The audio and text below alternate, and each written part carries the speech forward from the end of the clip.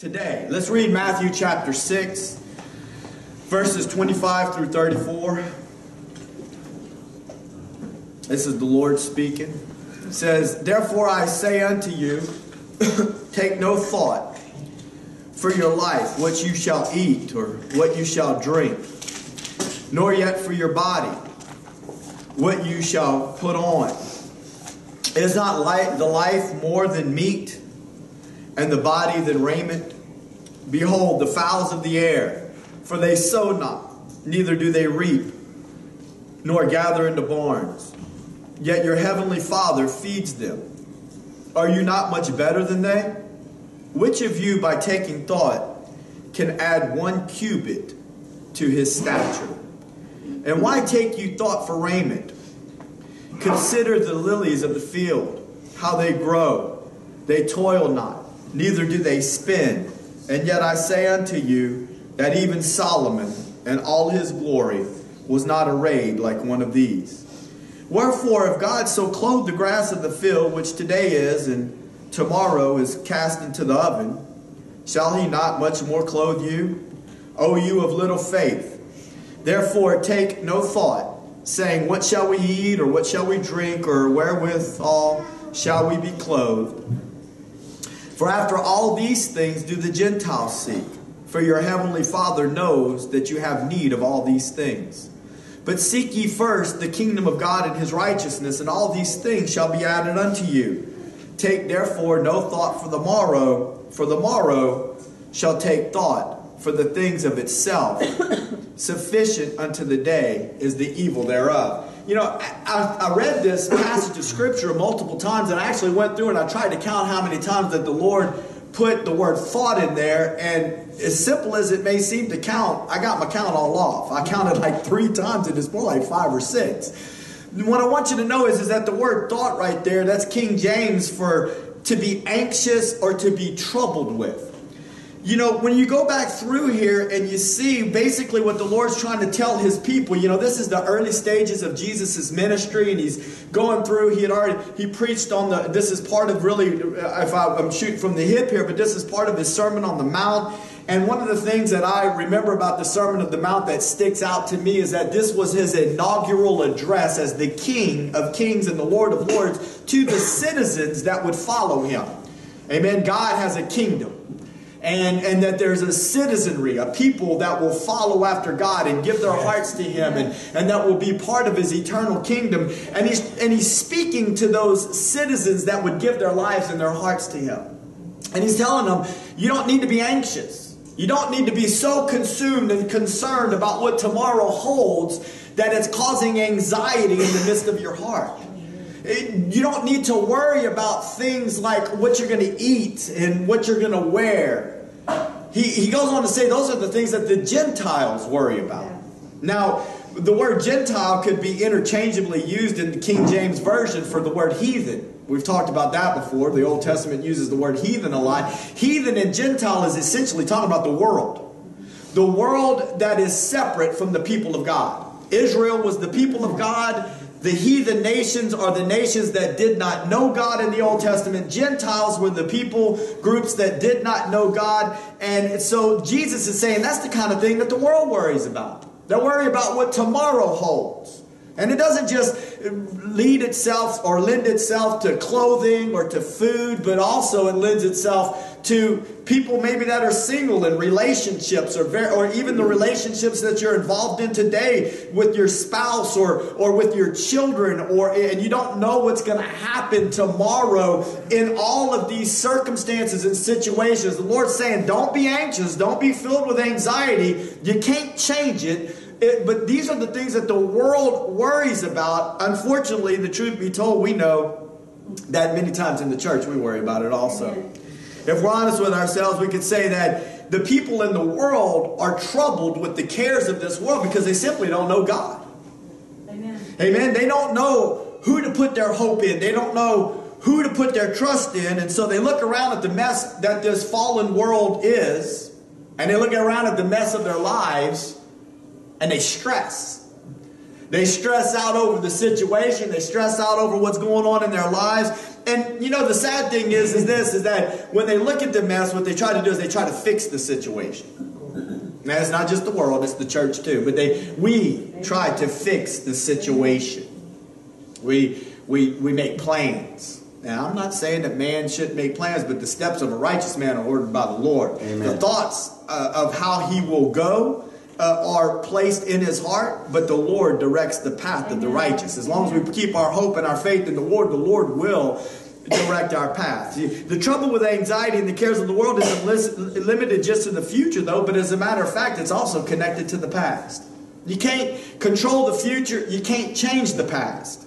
People regret choices and mistakes that they made in the past. Can I get an amen? Amen. People regret the choices and the mistakes that they made in the past. They regret the results that they've been left with from their sinful choices. Isn't that true? And now they have to live on and live through the trials that those results have left behind.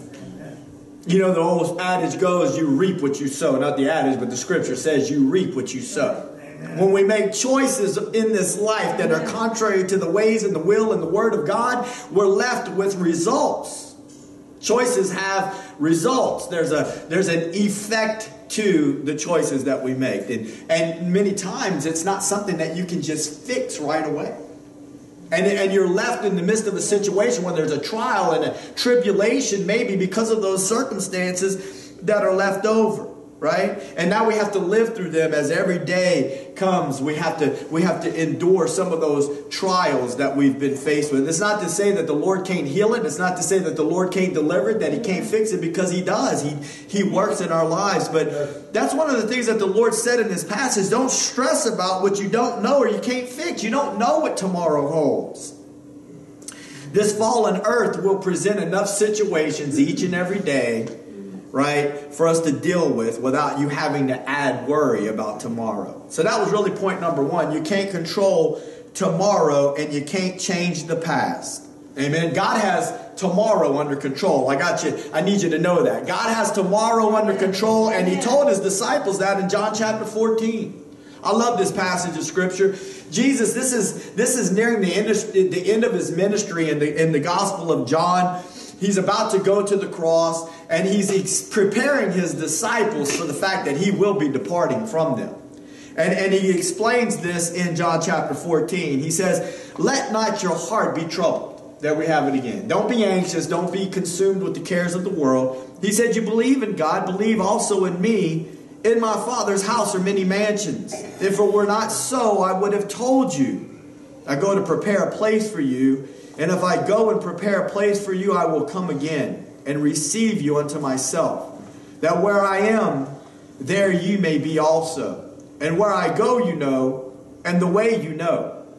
Thomas says unto Him, Lord, we know not where you go, and how can we know the way? Jesus says unto him, I am the way, the truth, and the life. No man comes unto the Father but by me. If ye had known me, you should have known my Father also, and from henceforth you know Him, and you have seen Him. Jesus is, we know that, looking backwards, we know He is the gate. He's the doorway. He is the access point to get to the Father. He's the access point to eternal life. Jesus is explaining that to His disciples. But what I really wanted you to see here is He says, I go away to my Father to prepare a place for you. There's a whole lot that could be said about that. We preached it when we preached the Jewish wedding. You know, that the son would be dispensed or sent by the father to get himself a bride. And then after the contract was made, Jesus made a contract with mankind. He died on the cross. He sealed it with His blood. He purchased a bride for Himself. Yeah. Then the groomsmen would go back to the father for a period of time until He came back to receive His bride. Basically, Jesus said, I'm going away. And when He was gone, He would prepare a place for His bride. Many times they would build it onto the side of His Father's house. Jesus is building mansions in glory, amen, and preparing a place for His bride. Hallelujah. What I'm trying to tell you is that Jesus has tomorrow, the eternal tomorrow, under control. There's still a tomorrow that you and I will have to face on this earth, and we will have to go through and deal with things. But I'm here to tell you that His grace is sufficient, that His presence will be with you, that He'll get you through every step of the way. Hallelujah. But the good news is that there is a tomorrow to embrace, an eternal tomorrow. That's why we must stay focused on His kingdom and His righteousness today. Amen. The Lord's preparing an eternal place, but in the meantime, in the here and now, the Lord said, today is enough to take care of. And when you're taking care of today, make sure that you will seek first the kingdom of God and His righteousness. Amen? Not the world's kingdom, not the world's righteousness. I'll bring that up. You know, one of the things that Paris said in his message when he preached last Sunday, which is something that I talk a lot about, he used the word humanism. But the idea is that the world has a message that is preaching. The world has a message that is preaching it through television, is preaching through movie, is preaching through music. That's why I'm not here to, this isn't in my notes, but I'm going to say it anyway. That's why I talk a lot about the world's music and why we shouldn't listen to it. Back whenever I first started going to church, what they said was you ought not listen to the world's music, and then they just kind of left it at that. I kind of tried to take it a step further because, like, I tried to raise my kids, and whether they listen to the world's music or not is on them, but I definitely have told them. But I always tried to teach them to say this: listen, I'll give you some explanation. You're allowed to ask some questions as long as you're not sassy about it. It's not just going to be Daddy said it, so do it. Every now and then I did say that. Don't get me wrong, because I mean sometimes they just maybe being a little sassy. But for the most part, I wanted them to be able to engage in some conversation. I wanted them to be able to learn from it. So that's what I'm going to kind of do. Not that I'm your father, but that's what I kind of want to do when I preach too. I want us to be able to think. Amen. And the reason that we don't listen to the music of the world is because it sends a message. One time I preached a message specifically on this, and I was actually having a conversation with Paris about this. That we were talking about the music of the world, about humanism, and how this world is trying to infiltrate our minds and our hearts with its message. And I can remember when I preached on that message, I just Googled the top songs. I think one was in country, two of them, the top 2 songs in country music. Because, a lot of times people feel like country music's okay. It's not like, listening to the Prince of Darkness, Ozzy Osbourne, So I Googled country music songs. Well, the first one, in the lyrics of the song, it said, I think I'm going to sit right here on this pier and have myself a beer.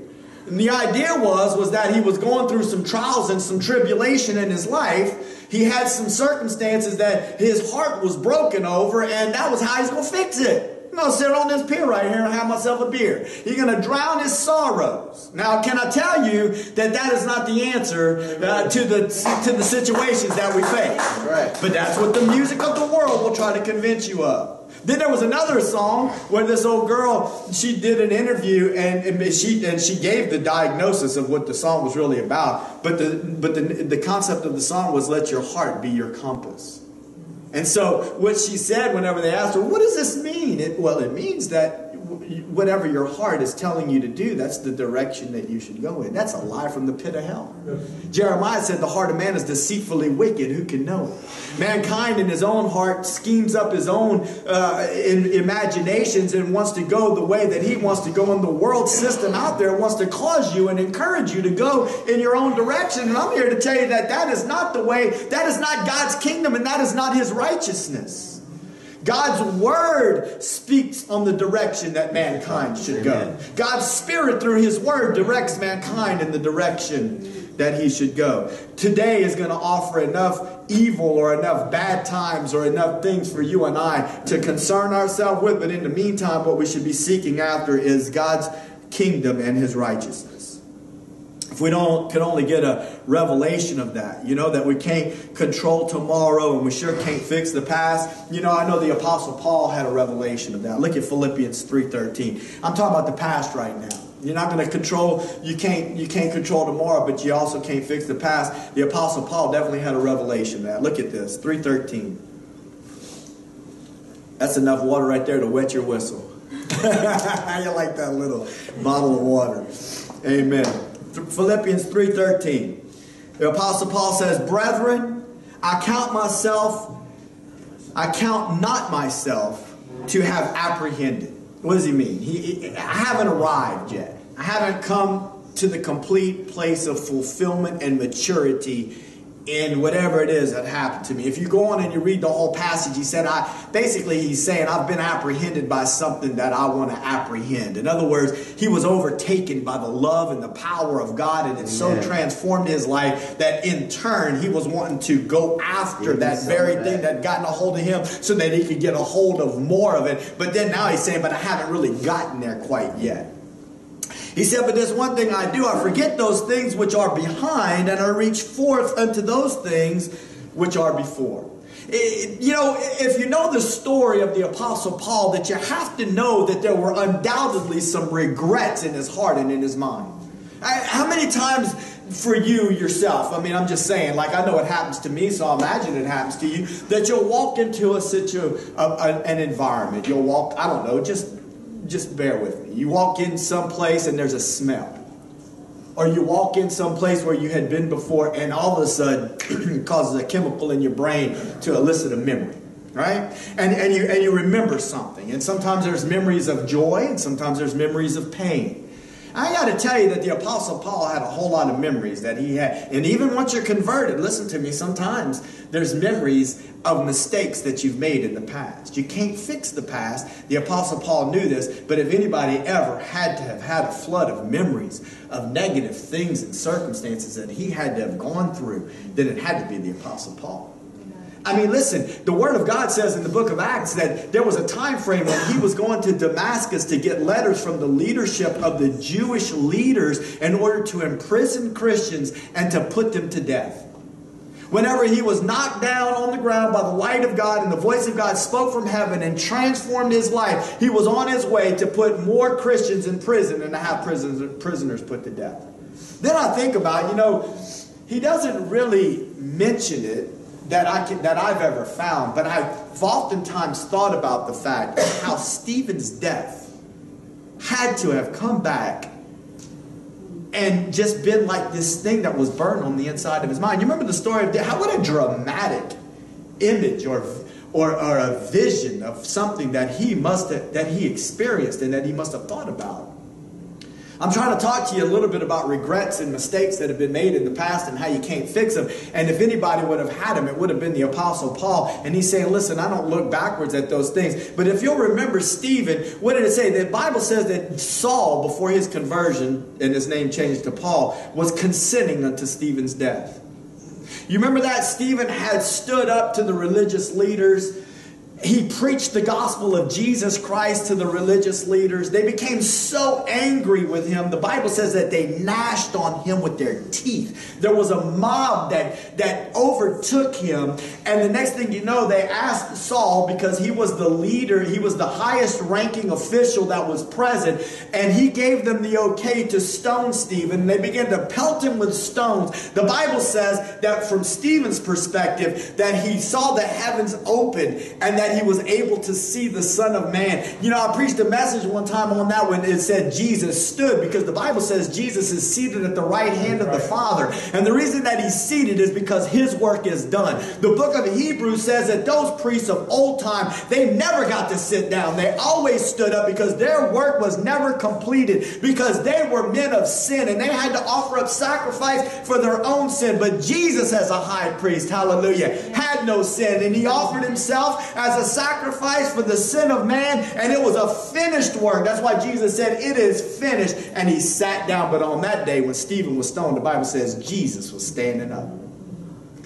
Jesus was standing up, and I don't know, there's a scripture that says that the angels peer over heaven into this thing called salvation, and I just see Jesus standing there, this is my commentary, and saying, Stephen, just hold on 1 minute longer, just hold on just a little bit longer, because soon you'll be in glory. But think about this image in the Apostle Paul's mind. Remembering backwards of all of the things that he had done contrary. And he does talk about that in some of his letters, about how he persecuted the church more than anybody else. And I know that there was regret in his heart, but he knew he couldn't fix it. He said, I look before. The word before means in the sight of. There's enough work that needs to be done today for the kingdom of God and seeking after his righteousness that we don't look backwards on the regrets, right, of the past. Look, the rear view mirror causes the wrong kind of sorrow. Look at 2 Corinthians chapter 7, verse 10. Looking in the rearview mirror causes the wrong kind of sorrow. The scripture says in 2 Corinthians 7:10, it says, "For godly sorrow works repentance to salvation, not to be repented of." What does that mean? The word repent means to change your mind. So godly sorrow will cause a person to change their mind about sin. And then he goes on to say not to be repented of. In other words, don't change your mind from that. Change your mind from sin, but don't change your mind that godly sorrow is a good thing. Amen? Amen. It says, but the sorrow of the world works death. Many times people feel regret and sorrow from their failures in their past. Certainly there is good when it comes to godly sorrow. It means grief. It means pain. It means affliction. And listen, grief over sin that comes from God is a form of chastisement. God will use in his people's lives to bring them to a place of repentance. God uses sorrow, godly sorrow, to bring a man to repentance. To allow a man to realize that he's heading in the wrong direction. God loves you. He's like a father that chastises his children. Yes. The book of Hebrews talks about that. What kind of a father would not chastise his children? The Bible says that we've had fathers on earth that chastise us or disciplined us. And that our God in heaven will do the same. But when we hold on to it, see, that's the difference. Godly sorrow is a lot different than worldly sorrow. Godly sorrow will bring you to repentance. Worldly sorrow will just condemn you and make you feel guilty, make you feel unworthy, cause you to hold on to all those sorrows and those regrets, and ultimately it leads to death. And when we start to concern ourselves with the fact that the way things are not the way that we want them to be in this life, or that because we can't change it and we try to hold on to it and we want to try to fix it, and it ends up leading to death is what it does, because it's worldly sorrow. What we can change is the way we see this world and the sin it offers. But the only way that will ever change is if our mind is changed through his word. Look at 1 John chapter 1, verse 9. See, we hold on to the regrets of the past, but the Lord is faithful that if we would just confess to him. Amen. Scripture says that we confess our sins. He is faithful and just to forgive us our sins and to cleanse us from all unrighteousness. And it doesn't matter what the child of God has been through. It doesn't matter what your past holds. If you're faithful to confess your sins to the Lord, he is faithful to cleanse us of all unrighteousness. Amen. I love that word confess right there. And I know I've used this a lot in a lot of my messages, but I just love, how I love Greek words, but this word is this word in the Greek. If you were going to spell it in English, it's one word, but it's broken up into two words. It's homologia. Homa, or I'm not trying to be weird, but we're used to hearing this like homo. It means same. And logia means word. The idea is to say the same thing. Basically, when you confess your sins, it means to say the same thing as another. When you confess your sins before God, it means you're saying the same thing about your sin that God says about your sin. Right. Not the message of the world. The world says, let your heart be the compass. The world says it's okay to go your own way and to allow yourself to be led in what makes you feel good. But what the Lord said, and many times when they're telling you to do that, it's all sin that they're telling you to engage in. But what the word of the Lord says is something completely different.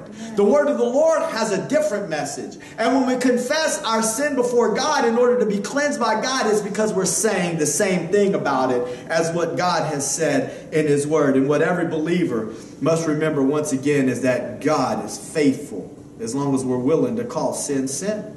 Amen. That brings me to point number 2.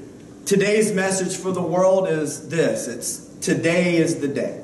Amen. Look at Joel chapter 3, verse 14. Today is the day of salvation. Joel 3:14. It says, multitudes, multitudes in the valley of decision, for the day of the Lord is near, in the valley of decision.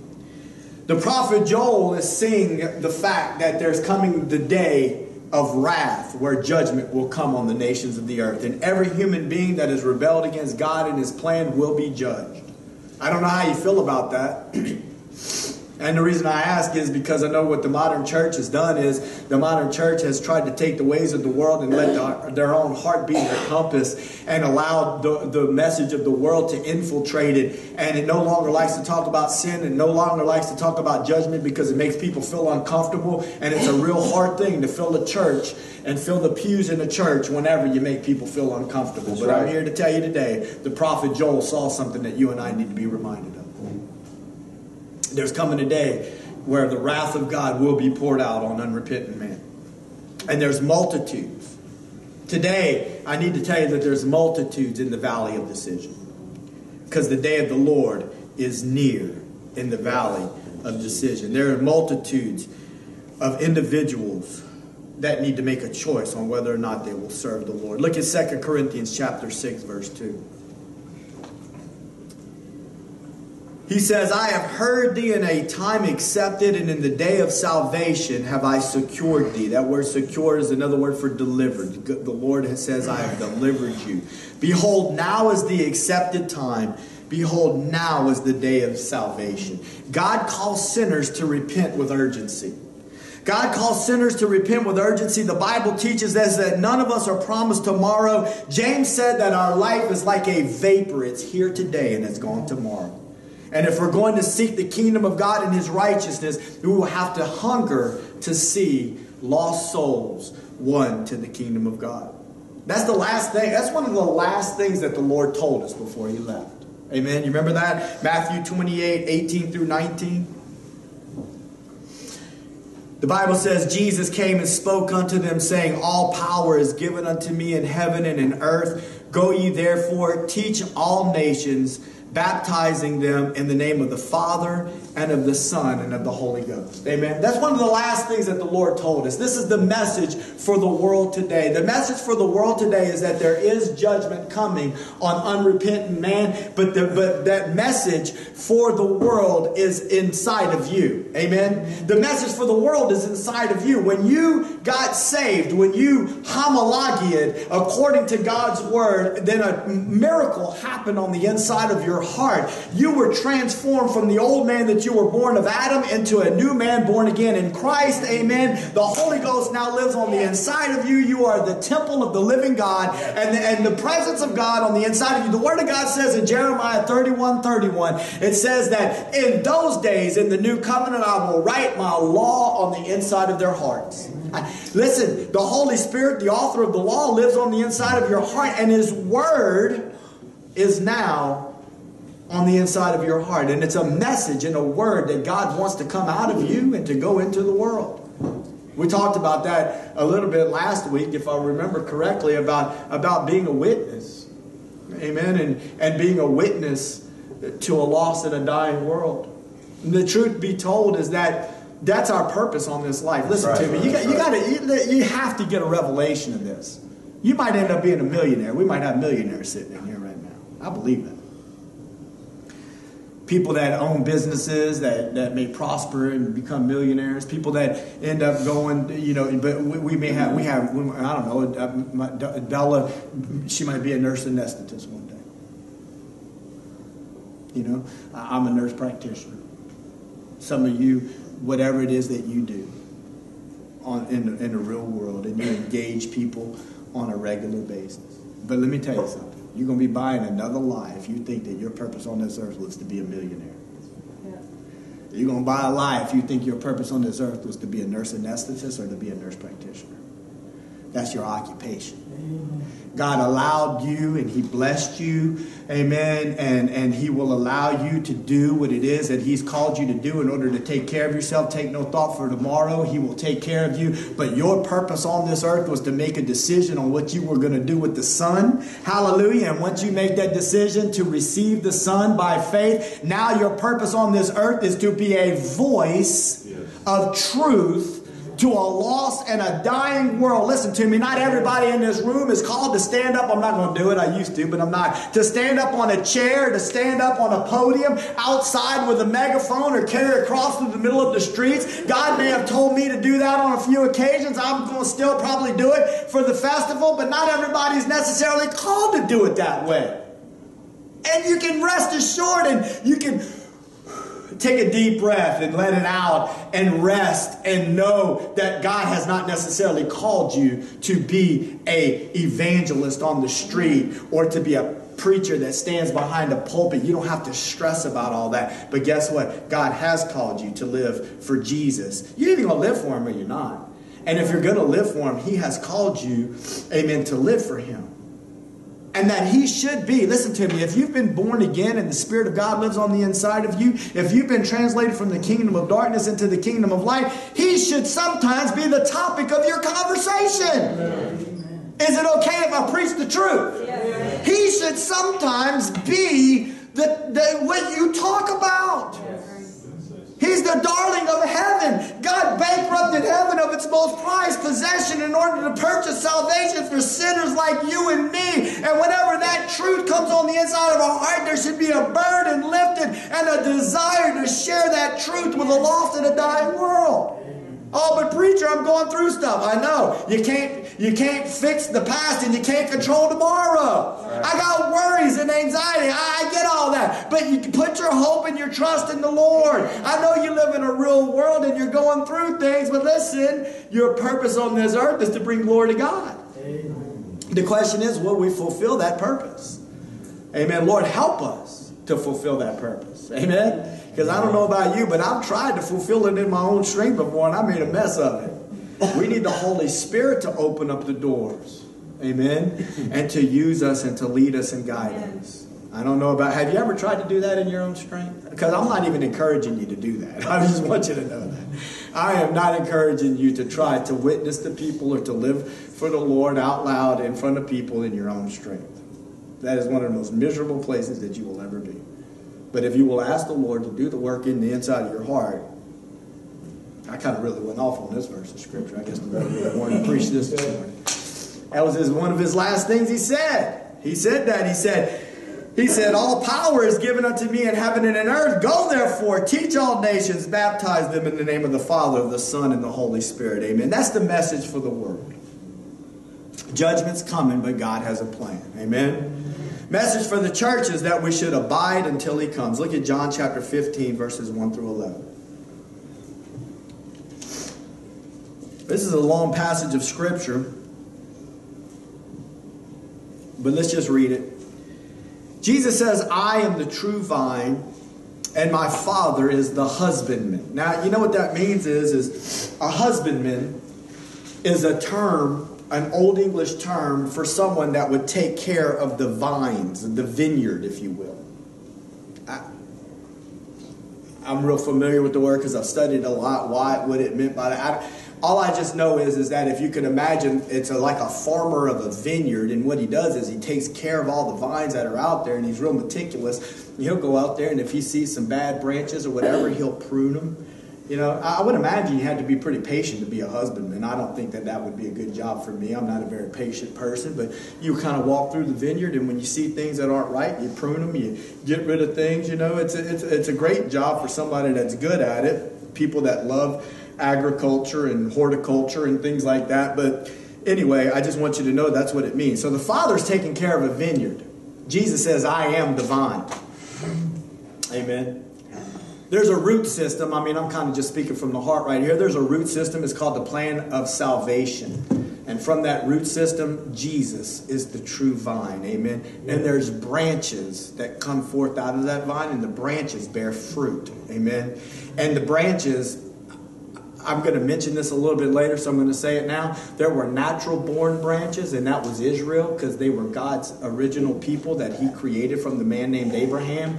But guess what? There's also wild branches that were Jesus. grafted in. Yes. And those are the people like you and me that were grafted into the vine. Amen? All right. So Jesus says, every branch in me that bears not fruit, he takes it away. And every branch that bears fruit, he purges it. As a matter of fact, if you go back to Romans chapter 11, the Bible says that some of the natural branches were cut off. They were pruned. And it goes on to say the reason they were pruned was because of unbelief. They did not believe ultimately in Jesus like they were supposed to. It says he purges it so that it might bring forth more fruit. I don't know much about pruning, but I have heard that the reason that you prune is because, especially like at the bottom of a vine or a bottom of a tree, there could be these branches. I think they're called suckers. They kind of suck the life out of the thing. You get rid of those and it allows the nutrients to go to the branches that are supposed to be there so that they can produce more fruit. Jesus goes on to say, now you are clean through the word which I have spoken unto you. Abide in me and I in you, as the branch cannot bear fruit of itself, except it abide in the vine. No more can you, except you abide in me. I am the vine, you are the branches. He that abides in me and I in him, the same brings forth much fruit. For without me you can do nothing. If a man abides not in me, he is cast forth as a branch and is withered. And men gather them and cast them into the fire, and they are burned. If you abide in me and my words abide in you, you shall ask what you will, and it shall be done unto you. Herein is my Father glorified, that you bear much fruit. So shall you be my disciples. As the Father has loved me, so have I loved you.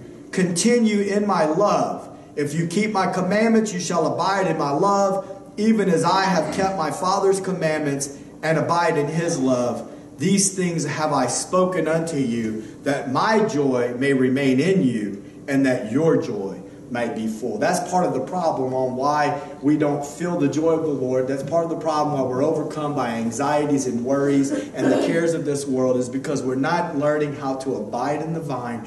And instead of the joy of the Lord remaining on the inside of our hearts, we're getting caught up as we look around at the circumstances and the situations that we're dealing with. Now listen, I'm closing with two questions. So just bear with me. I'm closing right here. What does it mean to be connected to the vine? And number two, how do I abide? Most of you already know the answers to all of this, right? But let's just go ahead and go through it. It says the way that we were first connected to the vine was simply when we were born again. Yes. When you heard the gospel of truth, Paul said you believed from your heart that form of doctrine that was delivered to you. The word doctrine means instruction. You were told the gospel of Jesus Christ, and you believed in your heart and you confessed with your mouth that you were a sinner, that you needed a Savior. And when you did that, a miracle happened in the spiritual realm. The old man that was born like Adam was translated by the person of the Holy Spirit. The Word of God says in Colossians 1:13 that you were translated from the kingdom of darkness and that you were now translated to the kingdom of His dear Son. From darkness to light, you were converted, you were saved, and the Holy Spirit has come to live in you. So that's what it means to be connected to the vine. But now, how do I abide? Well, I'm going to save that for just 1 second. I want you to know that whenever you were translated from the kingdom of darkness into the kingdom of light, that you were grafted. Kind of like that wild olive branch that the Apostle Paul talked about in the book of Romans. You know, I thought about this one time when I was preaching a message, and I just love this idea. This is just me kind of talking. This is the way the Lord speaks to my heart. So just bear with me. You know, in originally in creation, you know what God did? How did God create Eve? From Adam. He took a rib out of Adam's side and he made a bride for Adam, right? Whenever Jesus died on the cross, this to me is beautiful. You may not buy into it with me, but I just think it's beautiful. Whenever Jesus died on the cross, he was slit into his side. You know, in order to graft a branch, you got to cut into the tree. And then from when you cut into the tree, you put the branch in there. Just as God took a bride out of Adam's side, God put a bride inside of Jesus' side. It was like a grafted vine, and God took you and I, a wild olive branch, and He stuck us on the inside of there. Jesus is saying, I'm the vine, you're the branch, you have to abide in me. The word abide means to live somewhere. Yeah. To live somewhere, to dwell there. It means to remain and to stay. Spiritually speaking, through faith, that is what we have to do. We have to daily remain in Christ. How do I do that? Well, put up Colossians chapter 2, verse 6. How do I abide? It's a real simple message. It's so simple that we forget it. That's right. It's so simple that we get caught up in the cares of the world and we forget the simplicity of the gospel. Colossians chapter 2, verse 6. Here it is. As you have therefore received Christ Jesus the Lord. How did you receive Him? By faith. Faith. Amen. You didn't work it. You didn't read enough. You didn't go to church enough. You didn't pray hard enough. You didn't get baptized enough times. No, you didn't work it. Jesus did the work. You believed it. The same way you received Him is the same way you shall walk in Him. Each and every day, what you do is you keep faith in Christ and what Christ accomplished for you on the cross. And you know what that does? It keeps you in a proper place of righteousness. It keeps you in right standing with God. It gives you access to the grace of God. That's Romans chapter 5, verse 2. It gives you access to the grace of God. And it's the grace of God that gives you the power to stand for the Lord in the midst of trying times, in the midst of situations, whenever you see the cares of the world trying to overtake you. It's simple faith in Christ and the flow of grace. Listen, I'm going to close this. I'm really closing right now. Grace. I give this definition a lot. I used to give it a lot more. I'm going to give it again today. It's a good definition. It comes straight out of the Strong's Greek Dictionary. It's in the middle. I remember when I first read it, one morning, it was about 5 o'clock in the morning, I was studying. I don't know, it had to be 15 years ago or more. And when I read that middle part of that definition, I literally jumped up in my living room. And I was like, man, I'm telling you, I was so excited. You might not get that excited right now, but that's how excited I was. It said, grace is a divine influence on the heart and its reflection in the life. What I read, what I saw right there, divine means God. What does that mean? It means God's the one that does the work on the inside of the man. I was over here all my life as a Christian trying to do all kind of work on the outside to try to change the inside. And with that morning, what the Lord spoke, I know it has to be revelation. That can't just be me speaking it. The Holy Ghost has to speak it to you. But the Holy Spirit spoke it to me. That it's like the words left off the page and said, your problem is, son, is that I'm the one that does the work. You need a revelation of that. Grace changes you inwardly and it affects you so much that it starts to flow out of you. As you keep faith in what Christ has already done, the grace that comes from the Holy Spirit. And you know it's the Holy Spirit that does the work in your life. That's right. Each and every day as you're walking through this sin-riddled world and you're seeing a change take place in your life or you're seeing the comfort of God in your life, it's coming from the person of the Holy Spirit. The Holy Spirit is working in your life, and the Holy Spirit works based upon what Jesus has already done. Jesus already purchased grace for you. Amen. And as you keep faith in the Lord, as you abide in Him, as you dwell there and live there, the grace of the Holy Spirit is moving and operating on the inside of your life, causing a change to the point where, listen, God will allow it to be reflected outwardly, and it will begin to affect other people around you.